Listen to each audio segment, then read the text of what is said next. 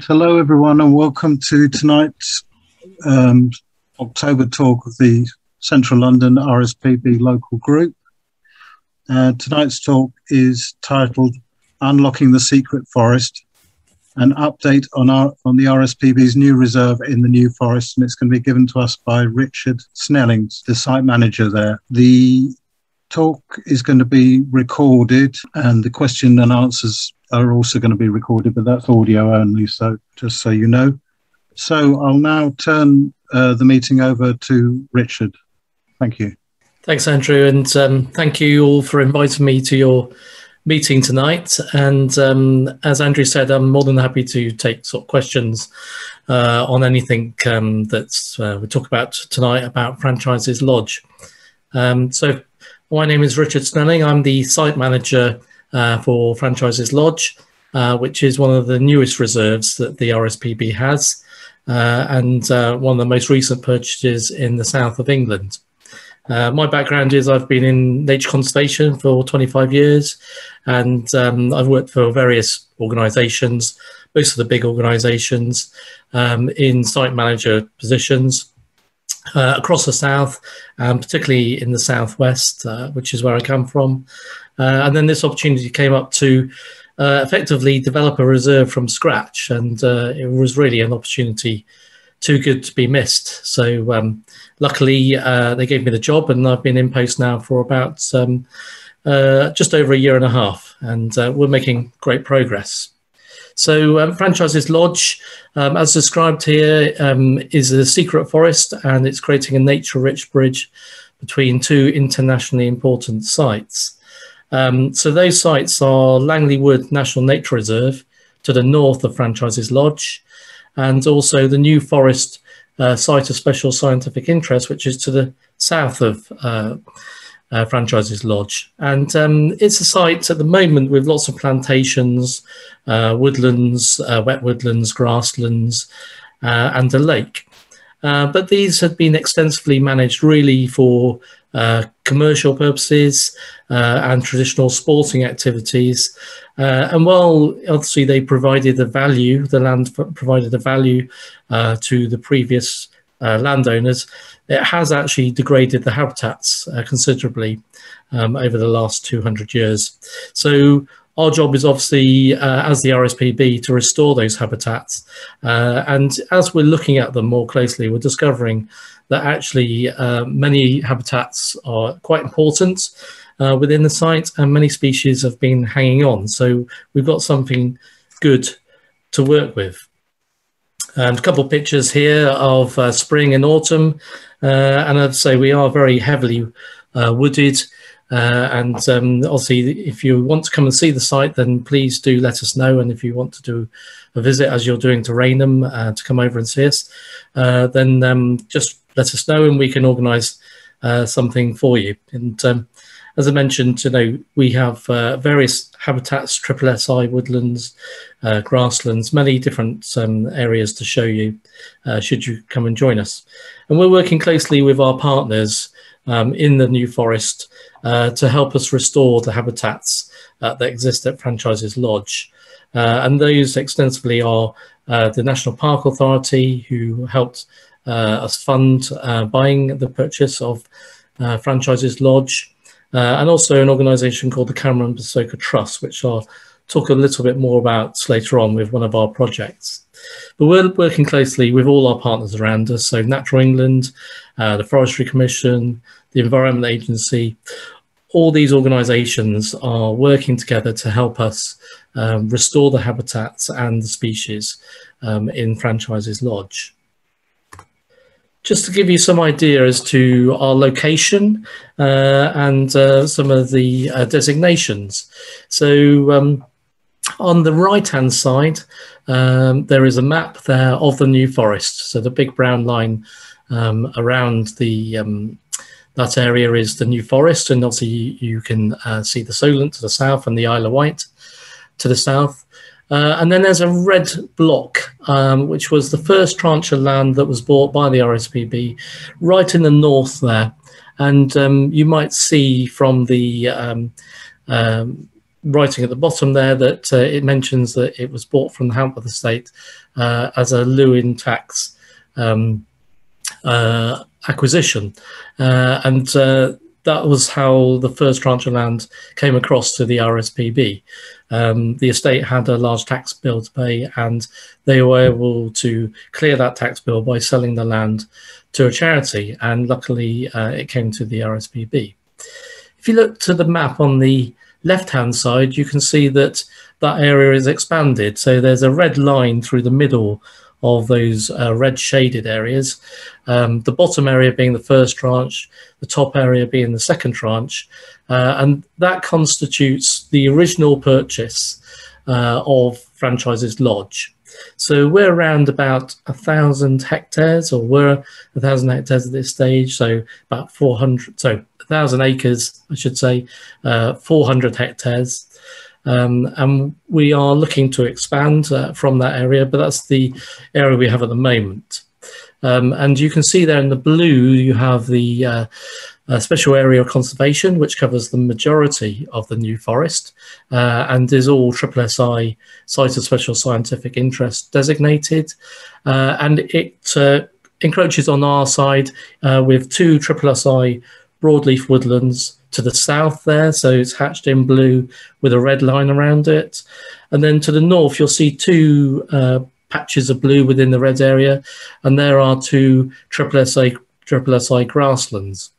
So that was the area that we originally had, and I'll see across that area we have a number of different habitats. What's interesting though is to just look at where things are now. So on the left-hand side, you can see a map there of how the area of land originally looked like. So you've got a red line there around the first tranche of land bought by the RSPB. And if you imagine to the north, the second area across what's called Hampworth Common there. And you can see it's quite different from what it looks like now.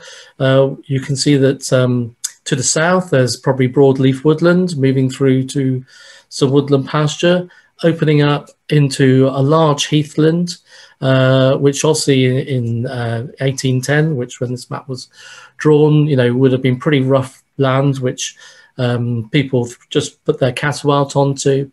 Then towards the north, it then again comes into maybe more woodland pasture, some grassland areas that have been actually fenced off, and then into, again, probably broadleaf woodland.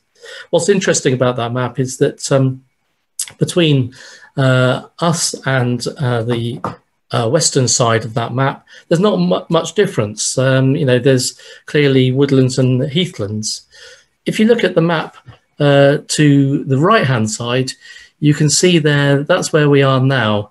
This picture was taken around sort of 2005, and to be honest, not a huge amount's changed. Obviously, we're working on that now. But what you can see there is a huge amount of plantation that's basically gone right across the site, leaving some fields in the northern part of the site.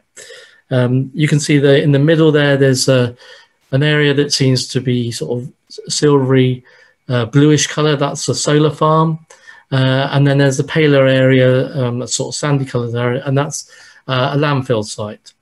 So between 1810 and obviously 200 years later, a lot of changes have occurred to the land. And if you were to look at these in terms of biodiversity, biodiversity has obviously decreased quite extensively across the site, which you wouldn't really, is no real surprise, you know, if you are planting large areas with single species blocks of woodlands. And so that's what we have at the moment. We have the broadleaf woodlands, but we have large areas of single species block plantations, and you know, they transfer through from Scots pine to Corsican pine. We've got large areas of European larch. We've got some oak plantations as well. And that's where we are now with some grasslands there, as you can see on those pictures, which haven't been grazed for quite some time. in terms of the habitats, just to sort of go into a bit more detail on those, we can certainly see that, you know, with our woodland plantations, they've been heavily planted and weren't really thinned. So that has meant the field layer is quite poor within those areas, and it has diminished the number of bird species and other species within those woodlands. The grasslands, as I mentioned, they haven't really been grazed probably for the last 20 years. And again, they have tended to go towards what, as we would expect, the more sort of rank vegetated species, the faster growing species, and we have a predominance of thistles, rushes and ragwort in those areas, and obviously they're all indicators that those fields biodiversity is not as great as it could be, and these are all obviously projects for us. And we also have a lake there which is shown, but it also, you can see there's a lot of rhododendron around that lake. Again, the lake is, you know, providing home to some bird species, but not as many as we would hope. So we have a number of restoration projects to achieve, particularly across the plantations, but also in the grasslands as well. And we also have a major rhododendron problem across the site. So obviously the site was undermanaged for a considerable period of time, which allowed, as you can see here, silver birch in many areas to cell seed across the woodlands, and also rhododendron to take hold and pretty much cover large areas of the understory. And as you know, rhododendron tends to be a very poor biodiverse habitat for species. It also has very clever techniques to enable it to take over in terms of smothering the light across the field layer, and also raising the pH of the land so that only it will grow in those areas. And, you know, if you look under rhododendron, as I know you probably have done, you'll see that there's not much in terms of other species growing in those areas. And consequently, you know, not a very diverse invertebrate population or therefore any other species, particularly birds in our case, which we're interested in. But of course we are interested in all the species. On the right hand side is the map, the pink areas of the rhododendron, and that was a LiDAR survey that was done about 5 years ago, and just shows us the extent of the rhododendron, and it is mostly rhododendron. Obviously, holly quite often gets picked up on a LiDAR survey, but for us, we've ground truthed most of these areas now and updated these maps. And the rhododendron is very extensive. But what I'm glad to say is that through the National Grid Land Enhancement Initiative, we've received £200,000. It did get delayed due to the COVID issues, and the National Grid weren't able to meet to make the decision to send over the first tranches of money for the project. But it has come through now, I'd say, and we're due to start this year. So for the next 3 years, we're going to be clearing the rhododendron, and then obviously we'll be following up after that to make sure that it doesn't come back. I thought it was worth just putting this slide here. This is a more recent slide, and it's not one that's on my notes, but it's worth talking about because all those things that I've just gone over really sort of come to sort of be seen in these two maps. And unfortunately, the key hasn't come up very well on this, but I can describe them to you to show you what's going on. The map on the left-hand side is effectively where we are now. So in terms of broad phase 1 habitat surveys, this is what we're looking at now. And the map on the right-hand side is our vision for the future for Franchises Lodge. So on the left-hand side, you can see in the light green, large areas there, which is broadleaf woodland, or some oak plantation. And so they tend to be mostly in the south. They are those areas that I mentioned that come under SSI. And obviously we'll be looking to maintain and restore them to make sure that they're in the best condition they could possibly be for all tree species and other species as well. And we've done some recent fungi surveys through there, and they're proving to be in very good condition, which is great news. And then you can see the dark green areas, that's plantation. Working from the bottom upwards, you're looking at the dark green areas, which are mostly larch Scots pine, moving up through some areas of Corsican pine, and then up into some oak plantations, which obviously we prefer. And then again, right into the middle of the site where there's a broad yellow line, tends to be more Scots pine again. Just looking at that southern half, you can see that there's broadleaf woodland out to the eastern side of the site. And then there's also some blocks of yellow there, and there's a few fields left. And the red dots are where we have two properties. One is called Franchises Lodge, which the reserve is named after, and the other one is Cameron's Cottage, which I'll speak about, and that's what the two red dots are there.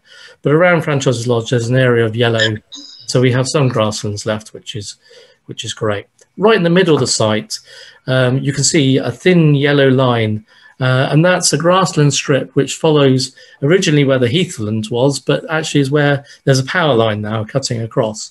And so consequently, no trees were allowed to grow in that area. So although, the power lines aren't that attractive to look at, they actually have been really good in maintaining some grassland across the centre of the site and will give us something to work from. Moving upwards through the map, so going northwards, in the lighter green, again, mostly Scots pine plantation, pretty much almost all the way through there, some Corsican in there, not a huge amount. The small blocks of green are actually, you can't tell on this map, they're slightly different colour green than the light green below, and they are actually small areas of woodland pasture. So it's a bit more mixed, which is great. And then right up to the far end, you can see there the large yellow area. That is all grassland, which is what's called Pimlico Fields. And as I say, unfortunately not grazed for the last 20 years and not in great condition. And then we've got some areas in the sort of lighter brown there of mixed woodland, mostly oak dominated. And then just coming around that curve there, you can see a large blue dot. And that's our lake. That's where our lake is. And there's a field right next door to that. And I'll come back to talk about the lake because it's in the project in itself. And we've been looking to buy more land to use the lake as part of a wider habitat restoration project. I'll come back to that and just talk about the map for the moment on the right-hand side there. And you can see it looks quite different, and it's a much more diverse picture in terms of habitats, and therefore we would hope in terms of species that will inhabit those habitats. Working from the bottom there, we're retaining all the broadleaf woodland, and but we're moving up into what's called woodland pasture. So we're intending to run cattle through those areas, in many ways not too dissimilar to what happened 200 years ago. That will allow, obviously, a lot more light on the floor, a lot more field layer species to have an opportunity to grow within those areas, which they don't at the moment, and diversify the field layer. The grassland areas as well will have some scattered trees across them. So we're really mixing up those habitats. It's not as clearly defined as that map would show. They're very much about, guilds of habitats and species crossing across each other to create a much more mixed picture. Moving up to the middle section, you can see a purplish area, and we're intending there that will be a heathland restoration project. So we're moving from broadleaf woodland through to woodland pasture into some scattered trees, mostly Scots pine, and the heathland band through the middle where there was originally a heathland. And then, so this is our vision. And then we're moving up beyond the power line into the pink areas. The pink areas again are a woodland pasture and grassland combination. And also we'll probably have elements of heathland encroaching in into them. So we'll be graduating through those habitats. And then moving up, obviously we retain the grasslands we got, but what we would hope is through our restoration project, we intend to diversify those grasslands so we get much more wildflowers in there and enable them to become wildlife meadows and also wet meadows. So we're intending to retain a lot more water on that area and create wet meadows in areas, and again diversify what we have there at the moment for many more species. You can see around those areas the grassland and heathland moves up through, but also the light green appears again as woodland pasture. So more scattered trees, more open glades, more opportunity for more species to inhabit those areas, more opportunities for our bird species. Sorry, can't say it tonight. Taking a foothold in these areas where they've been actually sort of hanging on to small pockets across the area. So that gives you an idea really of the present and some kind of idea of the future. I mean, it's purely a vision that, and obviously as we work on our projects and receiving data back through our surveys, we will probably, you know, it'll be quite a dynamic situation on many of these habitats in terms of where we take them. Next. We're sort of moving on to what have we been up to. So obviously, as I mentioned, I've been on site for about 1.5 years now, and we've basically just been building up the RSPB team on the reserve. So there's myself, and then there's Anika Schofield, who was the community development officer for volunteers on the site. She's now moved over to another role, which is the Cameron's Cottage project officer role, which I'll mention a bit later. And we've also taken on a warden in the last couple of months to help me deliver the action on the ground. We also have a conservation officer who covers the whole of the New Forest and will help me working on the more strategic elements and helping me work on those elements. So we're working not just on our own site, but in partnership with others around us. And obviously we'll be developing a priority landscape plan, you know, to enable us to focus our energies in terms of making connections with other landowners around us and their habitats and potential habitats, and supporting species across the landscape rather than just across our own area. We also have been training up residential volunteers. So we've trained up 5 so far. And that's 5 young people who are looking to get into nature conservation, either on the practical side or maybe working with volunteers, or maybe become a project officer, or even a conservation officer or an advisor or ecologist. You know, we offer them accommodation, which we can have a look at in a minute, and basically work opportunities through the year.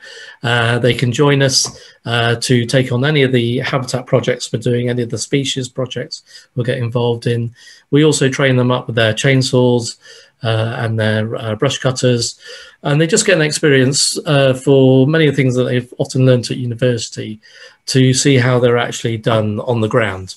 And so we've got 2 young people now with us. 3 have been trained so far. And one's more interested on the volunteer side and the other is more interested on the practical side, which is perfect for us because it covers all the bases. And we've also been mobilising our volunteer workforce. So through Anika's work on this, we've got about 400 volunteers now. So we have a really large volunteer workforce. I would say, you know, somewhere between 50 and 60 of those are really active. But nearly all 400 at some point will come and join us and do some work with us or work on surveys. And we have different types of opportunities for people. So some people just used to walk around the site, and so, you know, we've engaged them to become what we call volunteer rangers, and they help us spot any issues that are coming up on the site, or if there's any issues with cattle or such things. Then in the winter we have what are called practical task groups, tend to be large scale groups. Obviously that was difficult during the COVID period, but we're back on track now. And there's an example here of a group of people. There's only 2 people in that picture there, but actually we had about 30 people out clearing rhododendron on a site of it's a site of ancient monument, one of our barrows, which is on site. So we offer lots of opportunities for people. We've also had many surveys. So we have a survey program, and people can join on whatever species they're particularly interested in, whether it's butterflies, spiders, dragonflies. We have a survey for someone. Moths teams come out at night, and each of those groups, whether surveys or practical tasks, all have a leader, volunteer leader, which our warden now helps, with supporting. And as I mentioned, we are working closely with our neighbours, so those are ongoing conversations for us with local farmers, with local landowners. Many of them have similar issues to us in terms of deer browsing, in terms of degradation of soil quality.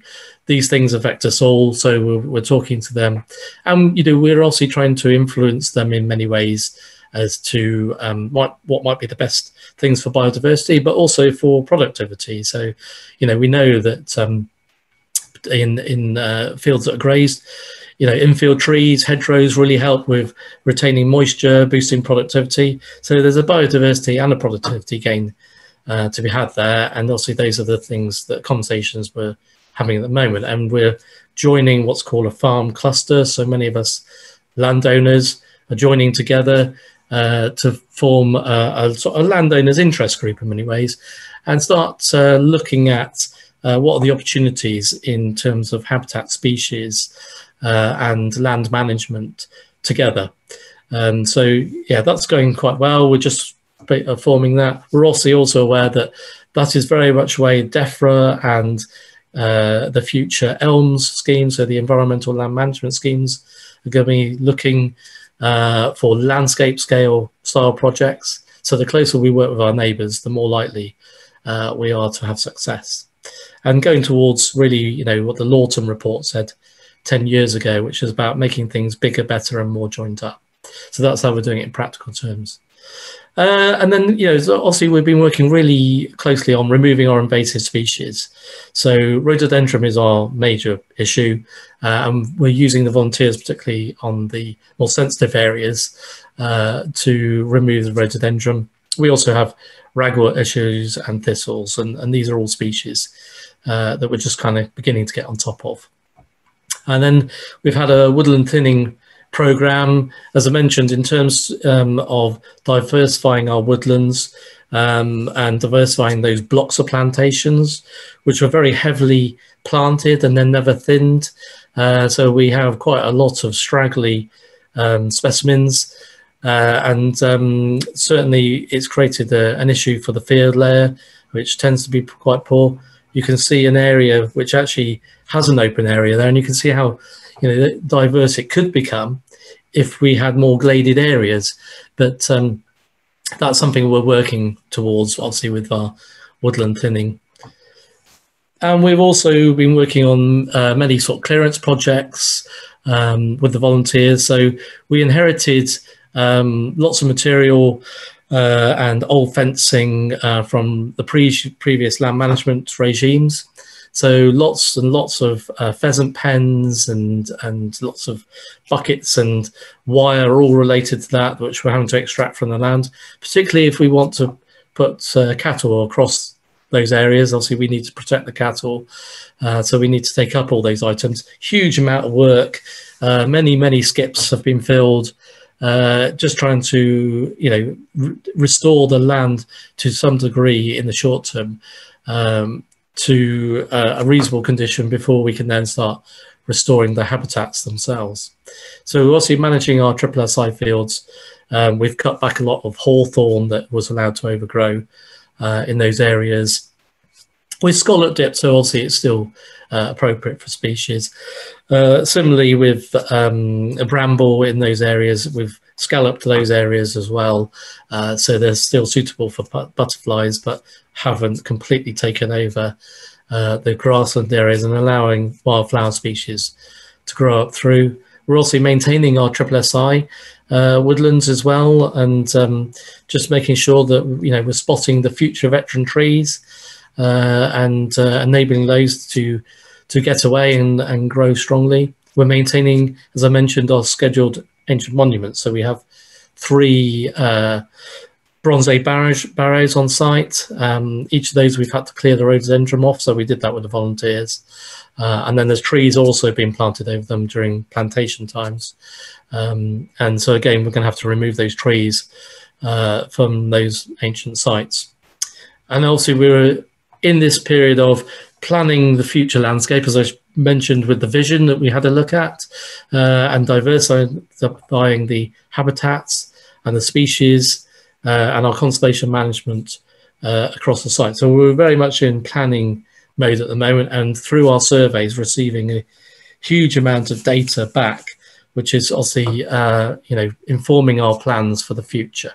So some things we can do quite broadly, but we recognize that we're going to have to be quite dynamic with the data that comes back to us to decide what are going to be the best areas and for what species are those areas going to support. So that's something that we're right in the middle of at the moment.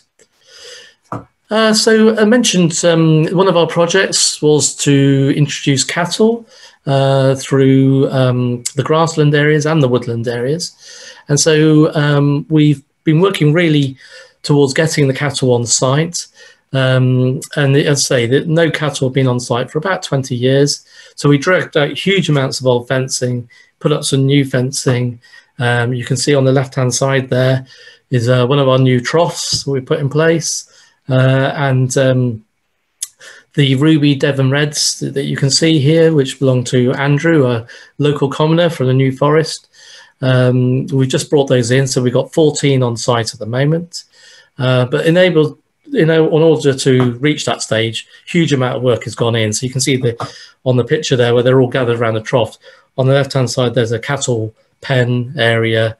The water system itself, took a huge amount of work to put into place. It all had to be put in new.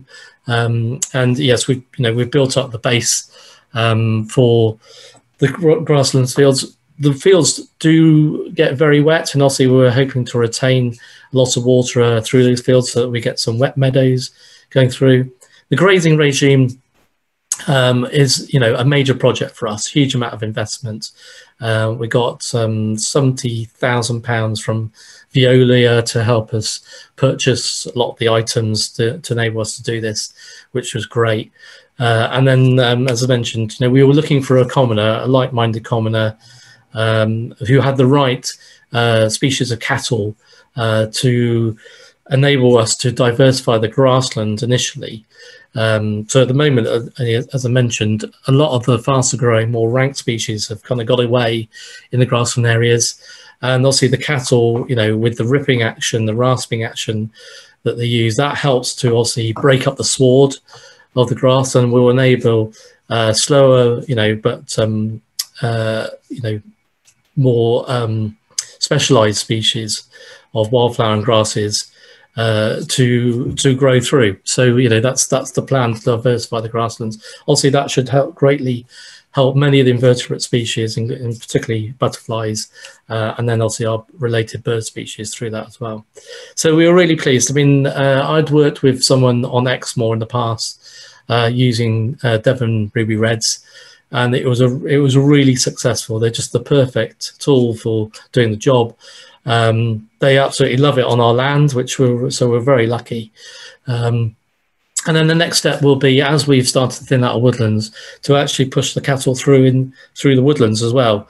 And that will enable us to obviously, once we've got rid of a lot of that rhododendron particularly, but it will enable a lot of the seed source to be taken through their hooves across the woodland areas, also break up some of the soil structure and the compaction that's occurred in some places.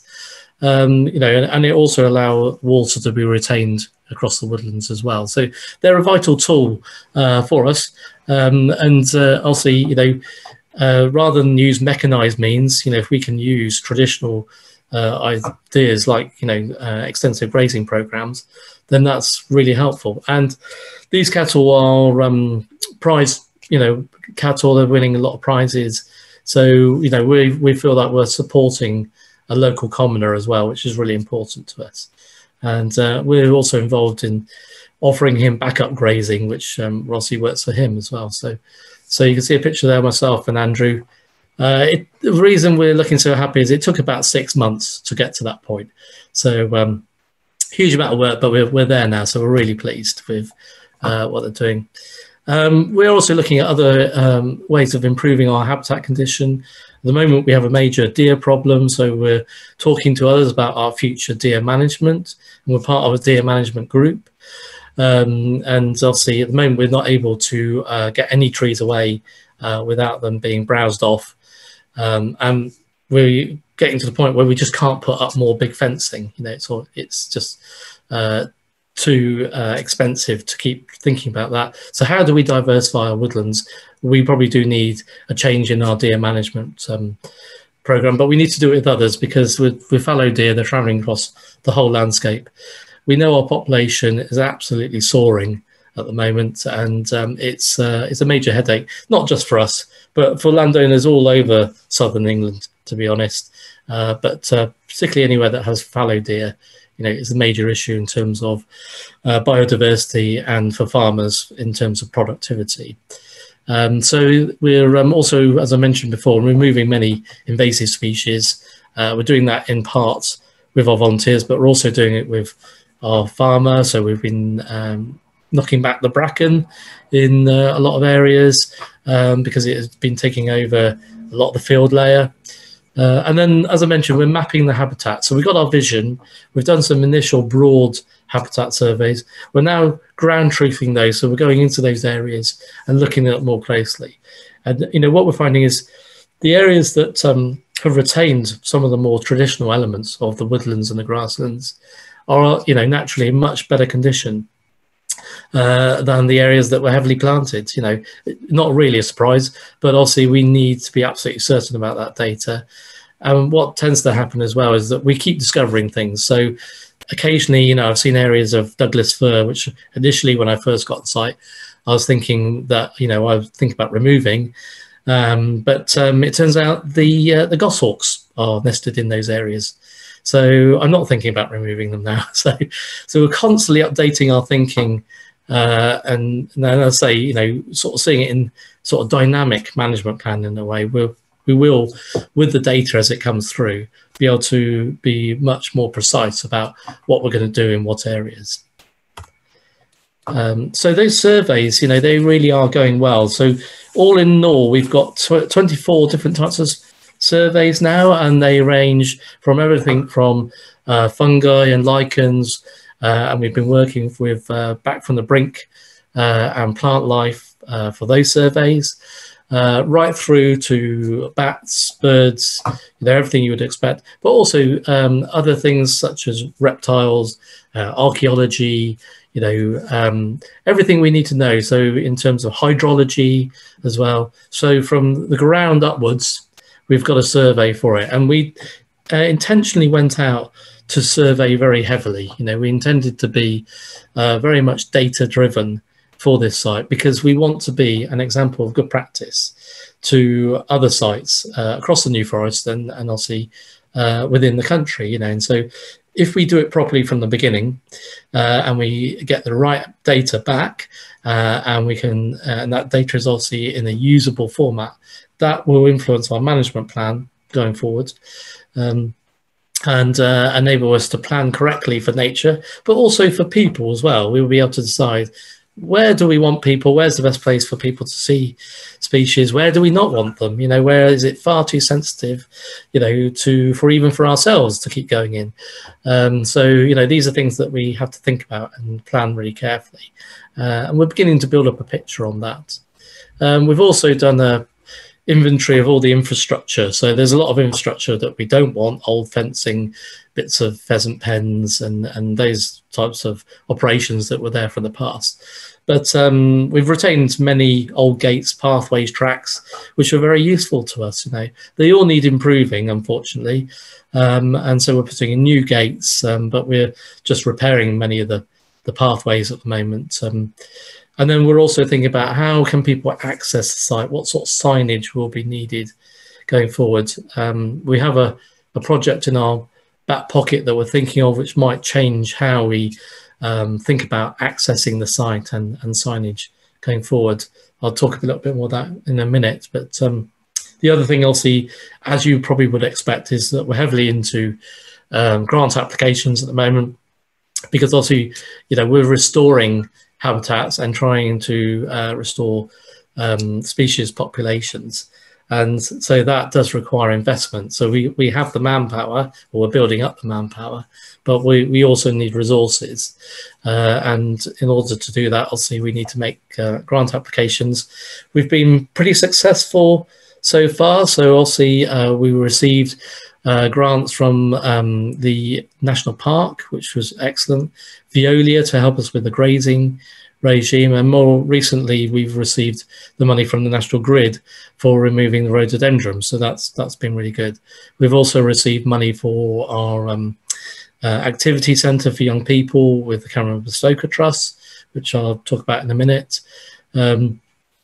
Yeah, so we're drawing in money at the moment, and we've also made a large application to buy some more land through a BIFA grant scheme. So we are proving to be quite successful in gaining that money. I think people like the fact that we're restoring a site that needs restoring, and was in poor condition, and we're taking it towards being in good condition. It's certainly capturing people's imagination. Being in the New Forest, as you'd expect, Chris Packham's been down a few times to see us and see how we're getting on, and John Ingram's from the Daily Express also writes his columns, particularly on nature restoration projects and green recovery for Britain. So he's been down a few times. Everybody from all the top organisations have come to visit us, which we're very grateful for. So the head of Natural England, Marion Spain, the head of the RSPB has been down to see us, which is really great. The head of the New Forestry Commission and the National Park. So all the dignitaries are coming to see us, and obviously, as I say, we're quite happy to host them and show them what we're up to, because we do want to influence those organisations, because we are saying that this site is going to be an example of good practice, and obviously, so we're trying everything we do. We try to do within the best of our ability and our resources. So far, we've been discovering the species we expected to be there, and some others too. I mean, in terms of bird species, the surveys obviously have highlighted our hawfinch populations, groups of around 20. 3 groups were spotted last year. The information is still coming through to me for this year, so I will hopefully be able to encapsulate it in one data set. Nightjars, spotted flycatchers on site, redstarts still hanging on. Obviously, the more we diversify our woodlands, the better that would be. Breeding goshawks, as I mentioned, breeding lesser spotted woodpeckers, marsh tits, of which, of course, there was a national project, to try and support, but we're very lucky we've got marsh tits on site. As we've cleared some areas of woodland, woodlark have come in to many areas. Wood warblers have established themselves in some of the open areas. Goldcrests, firecrests, we're incredibly lucky, and the surveys are proving what we're beginning to realise, which is actually Franchises Lodge have been hanging on to these species and was actually a home to many rare species, and is an incredibly important place in its own right, let alone being a site that links nationally important areas. It's important within its own right. And obviously many other species as well. I mean, you can see here on the left-hand side, dark-edged bee fly, which was a great discovery, wasp spiders, meadow browns, ringlets, lots of butterflies, marble whites, large skippers, dark green fritillary, silver wash fritillary. Yeah, so all these species, golden ring dragonflies. This is the sort of evidence that we were hoping to gain, and the sorts of species that we help to hope through our habitat restoration work support even further. And bats as well. We've been, we're very lucky, considering we're so wooded. We've got many different species, barber stars, which seem to be inhabiting the trees, which is really interesting. the natter's bats, brown-eared bats, the pipistrelles, and the greater horse bats as well. So good numbers of horse bats. We're obviously doing a bat survey at the moment. We have a specialist who comes in, who works for the RSPB, to help us with that, and then he's been training up volunteers to go and find them. And so we're pretty confident in our data around our bat populations, and they are excellent. And with all the work that we're doing with the woodland thinning that I was mentioning, creating glaze, with the controlled grazing, the removing of rhododendron and creating rides, we're hoping that many other species will come back. The hair streaks, particularly silver-studded blue. We cut some trees down at the southern part of the site, allowed that to come back, and we knew silver-studded blue in the area, and one of our volunteers spotted one on our side, which is fantastic news. So we know if we do the right things, the species will come back, and that's obviously really important to us, and that's what we're here to do.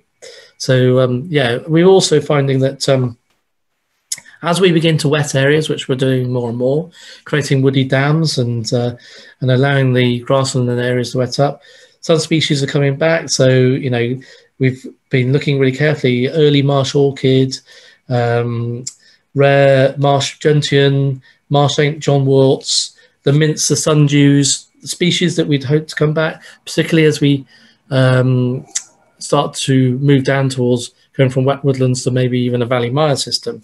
More and more of those species will take hold. But they will have to migrate into the areas that we're working on those projects. And we're also obviously, talking a lot about nature naturally, as you'd expect, but we're also considering the visitors coming to the site. Originally, the site was completely closed off to the public, apart from a couple of public rights of ways. And local people were very much not welcome on the land, and that was how it was known. I was talking to someone from Natural England who used to live close and had grown up close to the site, and he said, you never dared go on the site because you might get run off at the end of a shotgun, so you had to just keep your head down and scoot through the site. And it was interesting that he said that, because we'd heard that, but sometimes it all seems very anecdotal. But he's a guy I trust, and when he said it, I realised that everything we've been told was probably true. So we do have a lot of work to do in terms of opening up the site, but making sure that obviously we protect the most important areas. So at the moment, we're just sort of assessing the tracks that we've got and the infrastructure around those tracks. We're restoring paths where we want to restore them. We've created a permissive path across the power line area, so we allow people through there now. And then also we're installing new gates and just enabling people to access the site in a way that they weren't able to do in the past. So that's really good. We do have some issues with antisocial behaviour, but we tend to be pushing down on those, luckily, and with the help of the police, we're kind of eyeing them out. When we put up new fencing, a few people obviously took against that, probably because they couldn't remember there'd been fencing there, but we pulled out all the fencing, so we knew it was there. And obviously that will help us with our grazing. Now the cattle gone in, things have settled down. People seem to understand that it's not to keep people out of those areas, it's very much to keep the cattle in for them to do their job. So that's been good progress we've made on that. And yeah, at the moment we're just planning how we can bring people in safely onto the site and give them the interpretation that we need to give them to understand what they're going to be looking at, and also what's going to happen in the future, because we obviously have a lot of work. Our plan is not a 5-year plan, it's not even a 10-year plan, it's a plan that will be somewhere in the region of 25 years to 50 years and beyond, and way beyond my time managing the site. As I mentioned, we have residential volunteers, and they live in what's called Franchises Lodge. This is Franchises Lodge. We've done quite a lot of restoration on that. These are old pictures now, but we're just building it up. So, it's nice accommodation for them, better than most residential volunteer accommodation, I have to say. And at the moment, we're just building a new office on the back of that. And then we'll be looking to build a whole new workshop and a new office in this area. And we're just building up. The garden looks quite different this now. We have a shelter in the garden there, and we're intending to use the garden as a wildlife area for young people. So from the age of sort of 4 up through to about 14. So that's the wildlife garden area, and it's sort of used as an educational space. So we've got quite a bit of work to do there. And then we have the other cottage, which I mentioned. We have 2 cottages on the site, and this is Cameron's cottage. So this is a view of Cameron's cottage, which I'll just show you. It was in quite a dilapidated state until recently. But this film just gives you an idea. Hopefully you don't mind fairground rides, because it always makes me feel a bit ill. So you can see there the cottage in terms of its context. Above it is the triple SI woodlands, and to the south of it is the mixed woodlands with some plantation areas and some Douglas fir in there, and that's where the goshawks are sitting up. But you can see how buried our buildings are within the woodlands, and the woodlands are very well established. And the vision for Cameron's cottage is that it would be renovated to then take small groups of young people with activity leaders, accessible to all abilities, and basically provide transformative life experiences, particularly for young people from urban areas who don't have a lot of interaction with nature.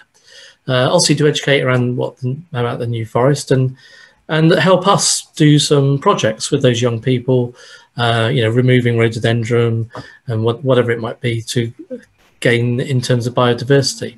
The whole place is going to be sustainable and off-grid and have a minimal impact on its surrounds. And it's very much about building up young people's confidence and giving them an understanding of nature and connecting with nature in a way that they've maybe never had before. So most of the work in terms of the building works is almost done. You can see here how Cameron's cottage used to look about a year ago, and then this is where we are now. So complete transformation. Cleared much of the vegetation, and we will create a wildlife garden area in the front here. The building itself obviously completely transformed. The upper story now houses bunk beds, so it acts as a bunkhouse. The lower story has got a common room and a kitchen, and an area obviously to learn. There's a new extension on the right hand side of it, which is the shower block, and offers disabled access and rooms, and then a whole new structure, which is a study centre, an open study area with a laboratory at the back, again, which allows people to really experience the place, and we can run many activities there then obviously outside, but also undercover if we need to be. As well as those groups coming from those urban areas, we're also offering opportunities to local universities, so Southampton and Bournemouth and London as well, those universities, in terms of using our area for doing surveys to help us with the data that we need to build up. Any projects that are particularly interested in that might be of use to us as well. And obviously there's a laboratory there for them to do any of their work. So we've done that together with the Cameron Bespolka Trust. So Cameron was a young man who unfortunately died in a skiing accident, and his parents wanted other children to have some of the experiences that he'd had in terms of interacting with nature. And he'd got a great, a real sort of boost from that. And so they wanted to offer that opportunity to other children.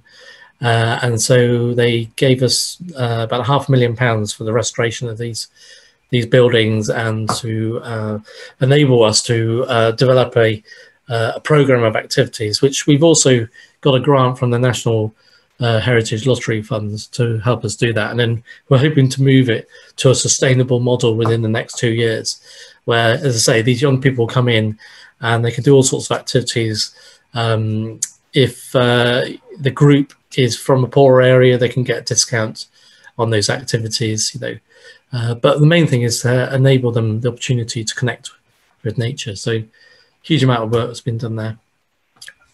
And as well as all the projects that I've mentioned, we are looking ahead as well. And I just thought it'd be worth putting up this map here because you can see the red area, which is the existing boundary of Franchises Lodge. And we're looking to purchase an area which is called Horse Common. So the Esme Fairburn Foundation has bought it on our behalf and is holding it in trust for us. And then we now are looking to raise £500,000 to pay for that land. Obviously, land in the New Forest is incredibly expensive. So we're hopeful that we'll raise that through a BIFRA application. It remains to be seen at the moment, and we're just hoping that we get a positive outcome from that. It's the reason we really wanted this piece of land. It was really important in terms of thinking about future habitat restoration. Obviously, there's many habitats in terms of the woodlands that we can do there, and with the grasslands. But we had the lake there, and we had one of the fields, but another field connected to it. You can see there, crossing between the red area and the blue area, those fields. And what we would really like to do there is use the lake as a feeder to wet the fields and enable those to become wet meadows, or maybe even depending on the seed source, become a valley mire system. It'd also mean that the woodlands to the west of it as well would become wet woodlands, and that would be excellent again in terms of diversifying the habitats in that area. So we want to wet the woodlands, we want to wet the grasslands. We couldn't do that without purchasing Horse Common, because if we did flood that area, we would have flooded our neighbours' land, and obviously they wouldn't have been very happy about that. So so that's the plan. So we're hoping that that's going to be successful, and it will enable us also in terms of around where you can see it says Cloven Hill Plantation. If we're going to think about woodland pasture and heathland moving through to grasslands, those areas, we really did need that bottom section of Horse Common, which is bounding onto Cloven Hill there, and in order to make the most out of that project. So that's what we're doing within our boundaries. And then around us, we have a number of different estates.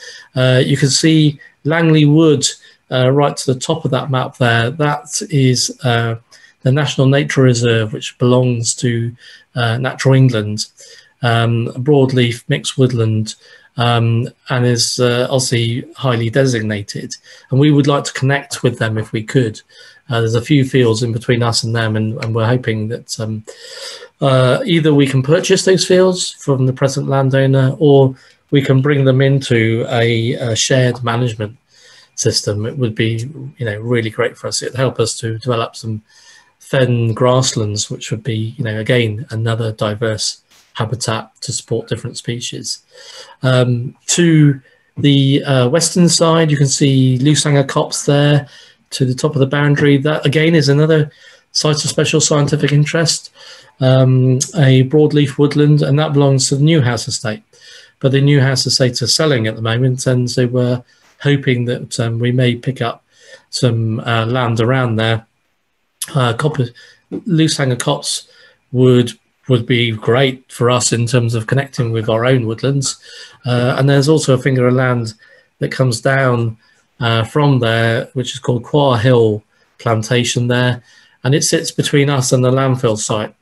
And we're particularly interested in the landfill site. It might sound strange. I mean, it's obviously land in really poor condition, but we're thinking that if we want to invite people onto the site safely, then that might be a great place for a visitor centre. At the moment, our main access is, you can see on the main roads on the bottom of the map here, there's a Y-shaped junction. Our main access is on that Y-shaped junction, and that junction is quite dangerous. So, we would be quite keen to purchase the land higher up the road there on the B3080. And if we could potentially have a visitor centre there and a safe access into the site, which would go. And also it would allow us to have opportunities for people to, explore the woodlands without, if they don't want to go too far or into more sensitive areas, they wouldn't go into those areas, you know. So it helps. It would really diversify our options for visitors, you know, and give people many different things. Some people, you know, just want to go and have a cup of tea and go for a short walk. Some people really want to explore for a couple of hours. We could give them all those options, which we don't have available to us at the moment. So that's something we look at. And we're good. We've got good relationships to the south of us. We've got the Lyburn estate, so on the other side, and up towards what's called Hantworth Common. Land there, it belongs to the Anderson family, but they're looking to sell that at the moment, so we might have new neighbours. We're working really closely with all these neighbours. We're all part of what's called the farm cluster. We know that whatever we do will impact, you know, on others. And then, you know, the the big area to the bottom of the map, obviously that's the commons. We're not part of the commons. That's what's officially the open forest, the new forest area that is mostly managed by the Forestry Commission. Again, you know, what we do impacts on them, what they do impacts on us. So, you know, we're in continual sort of conversations with them about what our plans are for the future, and obviously what their plans are in terms of the new forest triple SI as well. And we've got many opportunities for people to come and join us in terms of survey groups, weekly work groups, specialised groups. So we're organising groups where people like to do specific things. Some people like to do streaming, some people like to do fencing, some people like to build up banks, and we've got a lot of historic banks. Many people just want to do surveys of a particular species they're particularly interested in, and we can cater for all those. So we're inviting everybody to join us, which is why we have so many volunteers, and obviously so many people in the local area supporting us. And we offer those opportunities to all abilities, and obviously we train everybody up as the pictures tend to show here, you know, so all ages, you know, bat survey there in the middle, building a bug hotel to the right hand side, you know, anything that someone might be interested in terms of helping us, you know, support species, support our habitats, then we welcome them to come and join us. And that's about it. And I think, as I said to Andrew, probably the questions more often than not are more useful to people, and I'm more than happy to answer anybody's questions and explain a bit further on anything that I haven't explained there. Okay, thanks very much, Richard. It was very interesting and informative. So throw the meeting open to questions, and we'll try and accommodate everyone. Please bear with us if we don't see you immediately, or you might be part of a queue. So thank you.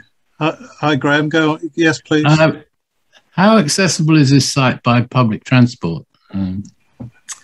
It's not too bad. Graham, was that? Yeah. I can't see you, Graham. But yeah, if you drive up from the motorway towards the northern part of the site, you can come along what's called Roger Penny Way, which is a pretty direct road.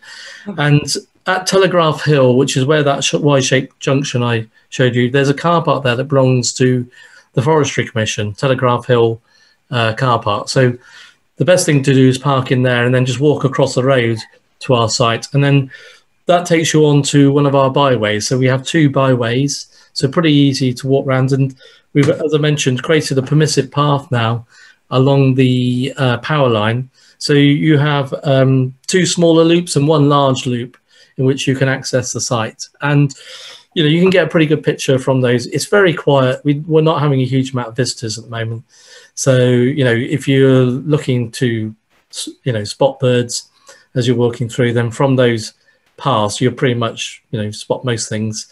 The goshawks, obviously, they're a bit more hidden away, but we tend, obviously, not to talk about their locations because, obviously, we're looking to protect them. And that's true of some other species as well. But, you know, on those pathways, I think most people have seen nearly all our species at some point. And can you get there by public transport?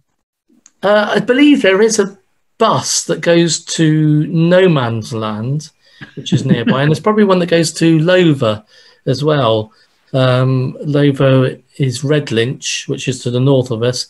No Man's Land is just to the south of us. I'm pretty certain buses do go through there. And then you've probably got a sort of 20-minute walk to the site from there. We are going to talk to the National Park about having a bus stop somewhere along Roger Penny Way. It's just a really tricky road for buses to be stopping. I can understand why they haven't done it, and we would probably have to create a lay-by or something to enable that to happen. And obviously that's entered into planning issues around it being common land. But certainly, yeah, if you were on the bus, I would say go to No Man's Land, go to Lover, and you'd probably be able to access us, no problem. So the place is open for visitors now? Yeah, I mean, you can use those paths. I mean, we're not sort of, we don't have an official opening as such as some sites do. You know, we are open to the public because people can access us, you know, through the public rights of way and through our permissive path. And we're quite happy, you know, for people to do that, to use those public rights of way and the permissive path. So we're not closed. We're not a closed site, but we have, because, you know, we're starting from scratch, we have no visitor infrastructure. So we have no visitor centre. We have no parking area. We have a hard standing, but doesn't have planning permission for parking. We've put up some signage to help people and able to get them around and, you know, the site. Yeah, you know, many people do come and see us and have a wander around, and also are beginning to see the changes, you know, that we're beginning to instigate, and some of the projects, particularly in terms of the woodland thinning and the cattle now being on site, you know, those sort of projects, and seeing what species they can. Thank you. Thanks. Okay. I believe Simon wanted to ask a question. Simon? Yes, please. I was just wondering, to what extent has the acquisition of this bit of land improved the RSPB's influence over the open commons as a whole? Yeah, it's an interesting question, Simon. I mean, one of the things that the RSPB want to do is get a foothold within the New Forest, because, you know, surprisingly, it didn't have one. And then it purchased a small area of land, and then Franchises Lodge came up, and that gave them the opportunity. And certainly, you know, the RSPBs wanted to be within the conversations occurring, you know, in the New Forest. And we've always had a conservation officer, and we have a new conservation officer now, a good guy called Nick Tomlin, who's taken over that role. And obviously that's an influencing role. That's, you know, one where we can develop our strategic plans. But we have a lot more influence in terms of that by having the land holding within the New Forest. I mean, it gives us a lot stronger position, and also gives us an opportunity to demonstrate what we're talking about, you know, in terms of habitat restoration, in terms of species restoration projects, you know. So yeah, it's certainly brought us to the table, and people are much more interested now in what we've got to say, which is great. And obviously we're looking to expand. We're getting involved in all the local landowner groups as well, you know, so we're involved in those conversations, which we weren't, you know, before. So yeah, it's really helped. I think, I mean, I've been to a lot of strategic meetings, you know, on the future of the New Forest, and I feel that, you know, franchises really helps us to sort of demonstrate what we're talking about, you know, and that makes a huge difference to us. And it strengthens Nick's arm as well, you know, if he has his priority landscape plan, and he's also, you know, obviously contributing to the special area conservation plan for Natural England and the partnership plan for the national park. All that really helps if you've got a land holding. And then the other thing is, you know, we are working with a local commoner, so he's our grazier. So there are many different organisations working across the New Forest, many more than the Exmoor, I'm finding. So we're involved with probably about 50 different groups.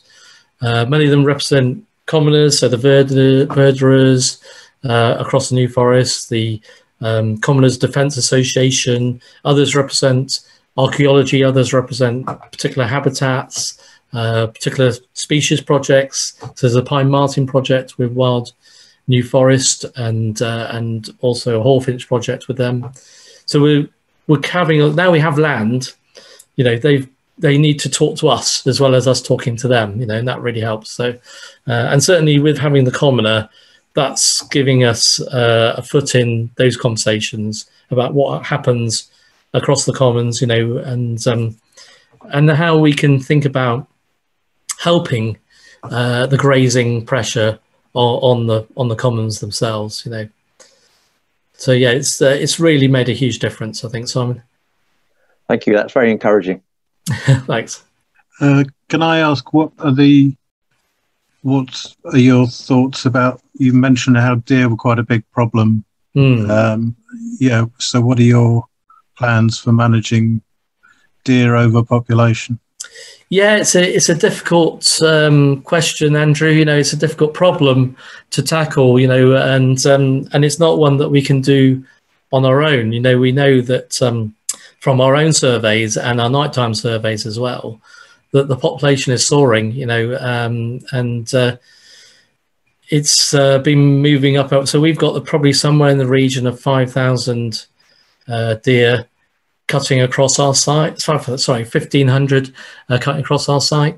In terms of sustainable deer population, that's just not manageable. So, many of them are not finding enough to graze, so they're in pretty poor condition. So obviously we have a present sort of deer management program in place, but it's not really helping, and it certainly isn't helping our woodlands or the farmers around us. So we're talking to them, as part of the farm cluster group, to think about how we can manage deer into the future. As I say, we've got a population of about 1,500 cutting across what was the old Hampworth estate. That's probably somewhere in the region of 1,200 too many, to be honest. And that population has been growing through our surveys, has been growing by sort of 50 to 60 animals a year. So it's going up and up and up. And obviously, in terms of us getting a tree away, we just can't. We don't have any new growth coming through at all. Even in the gladed areas that we're creating. So we know that we're going to have to manage the deer somehow, but we can't do it in isolation. So we're talking to all our neighbours in terms of what's the future going to be, and maybe changing the model. The stalking model at the moment is not one that we're particularly comfortable with around trophy heads, and we would rather it move towards a more sustainable venison market. But that will need investment and support. I mean, certainly when I was working on Exmoor, that was fairly well established, and you wouldn't expect to go to Exmoor without having a venison burger or steak at any hotel, restaurant or pub. But strangely, in the New Forest, you will not find that. And yet they've got these soaring deer populations, So there's something in there in terms of a sustainable market and doing the right things for other species, because one species, unfortunately, is taking over the habitats. May I ask a question? Hi, Jane. Yes. Hi. Thanks, Richard. A really interesting talk, very inspiring. So I guess with management of animals, the question I had is just about dogs and what plans there are with visitors' dogs, particularly as you've got ground nesting birds. Yeah, and another tricky questions to answer, and find a solution for, So obviously we have put up signage, as you'd expect, across our reserve, in terms of the legal framework that, dogs must always be under control or be seen to be under control. And so, we've done that, and we've met up before the COVID lockdowns, met up with local communities and talked about that. The other thing that is helping us, sort of manage that issue is that we did restore the fencing around large areas. So we have 3 really large compartments. Each of them is around 60 hectares each, So those areas obviously keep the dogs out. I mean, they don't stop people from walking around the site or using the public rights of way. But it does mean that it stops people cutting through, those areas where our ground nested birds would be or should be, and certainly where our cattle are, and also the deer as well. I mean, we're just talking about deer. We have had issues with dog attacks on deer when I first started, and that's something that we've managed to get under control now by talking to the local community and also just dealing with a few problem people with the police, you know. So yeah, we're on top of it now. I think, you know, it's very much around us, you know, providing a proper visitor infrastructure to allow people to go into less sensitive areas with a dog and maintain those messages, and there'll be areas where we'll see them and we'll be able to talk to them, and then there's other areas where we're having to exclude people completely, partly because we've got a grazing regime in there, and also we're trying to restore those habitats through that grazing regime. So so it offers a sort of double whammy on that, you know. But I mean, we're pretty good. I mean, what we tend to find is our neighbours are not bad. You know, occasionally people coming into site who are not from the local area, but their dogs have been, you know, sort of running around all over the place. But the local people tend to have their dogs almost always under control anyway, so we're not so worried about them. You know, it's but messaging is the main thing. Talking local communities, excluding some areas, but making sure our footpath infrastructure is up to scratch, and that we're sort of directing people to the areas where if you do have a dog, it wouldn't do any harm. Thank you.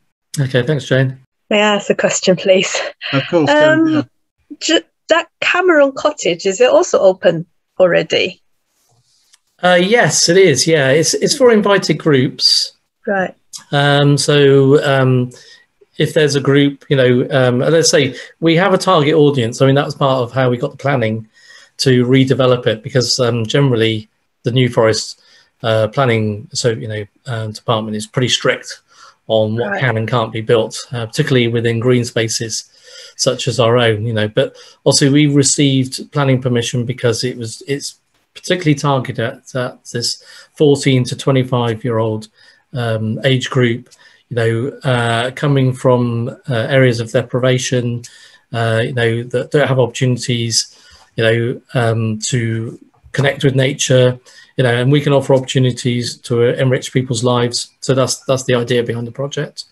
Obviously, we're offering it to students as well if they've got a particular project they want to do. We do want permanent occupation of the site because, you know, we want to make sure that the site is secure. Obviously, it helps with the fact that we have our residential volunteers in the other cottage, and they're checking it each evening, and, you know, but we're beginning to get groups through. So we have the Prince's Trust in with some young people, you know, from a tough area. We've had Black to Nature in, we've had Go Ability. You know, we can cater for any group who are looking for that opportunity. And as I say, there's going to be discounts around that. My colleague Anika is handling all that, and we've just taken on a new administrator to help us. So we're up and running. We're just basically teething out all the problems at the moment, you know, because it's a new build. We've had issues with showers and you know, just all the basics really that having a new building throws up. So we're just working our way through those, but, you know, we're ready to accommodate groups, and the groups are beginning to come in. Cool, thank you. That's okay. Can I ask a question? Go on, Cynthia. Thank you. Thanks very much for the talk, Richard. It's really interesting. I was wondering, are you going to develop a visitor centre, and are you going to develop things like bat walks and talks and such like? And if so, sort of how long before you think that's up and running? Yeah, it's I think in terms of our visitor offer, Cynthia, we're going to we're already kind of beginning to do that. So we're offering opportunities for people to come on bird walks and bat walks. And if a group wants to come in, say like yourselves, you know, we can offer, you know, we've got Saul, our new warden now, to take people around, you know, and just show people around the site. So we're doing that, but we don't have any infrastructure as such, you know. We can just do it through the resource of the people we have. So that's how we're tending to handle it. So if something comes up within the New Forest, there's some sort of festival, of walking or whatever it is, we always offer something. If there's something around habitat projects, particularly that National Park is promoting, then again we offer something, to talk about. And so that's all there.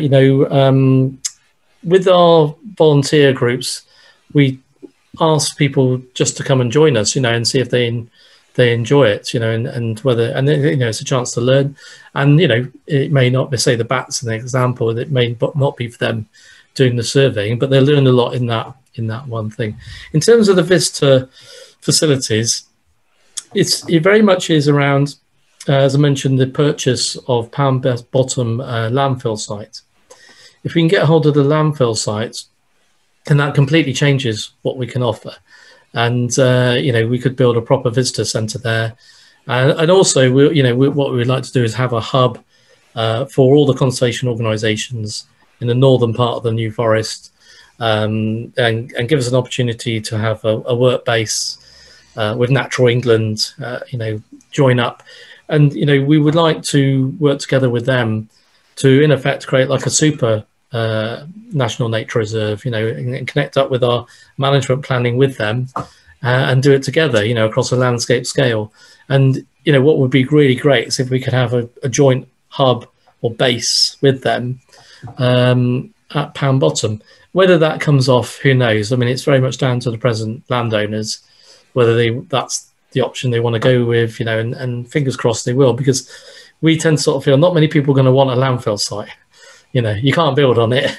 You can't do a lot with it really, and whatever structure we do put on there, we know it's got to be pretty light, because it cannot.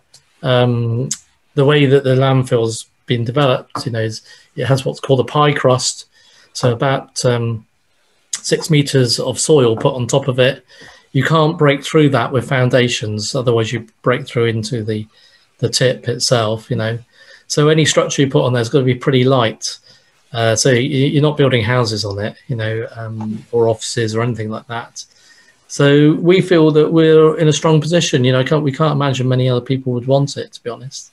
And it's right next door to us, and it would offer some really great access opportunities into the heart of the reserve without people having to travel a long way, as they do at the moment along our byways to get to the heart of the reserve. So that's the plans, Cynthia. We're offering some stuff. If you're interested, just keep an eye out. We're due to have a website put up pretty soon.